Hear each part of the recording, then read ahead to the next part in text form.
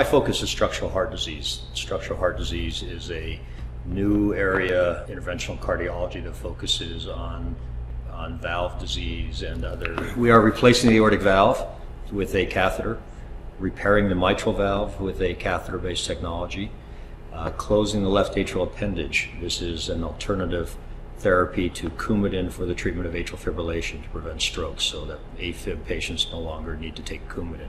So the entire field of medicine always likes to move towards less invasive and safer. We're looking for newer, safer ways to treat patients, and the catheter-based therapies promise to offer these less invasive and safer therapies for patients. We're replacing sternotomy with catheter-based therapies. It's really new. It's cutting-edge new.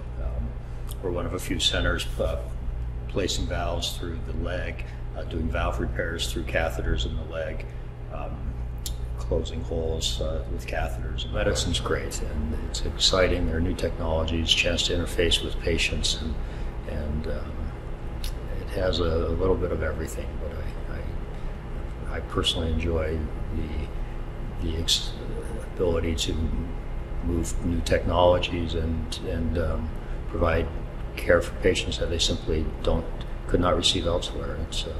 I'm intrigued with it. It becomes a passion. Intermountain brings together a collaborative effort of outstanding surgeons with a strong track record of vascular surgeons, imaging cardiologists, interventional cardiologists, cardiac anesthesia, critical care, and this whole team has rallied together to try to help us offer these therapies to patients that are not available everywhere. And it is a unique organization to do that.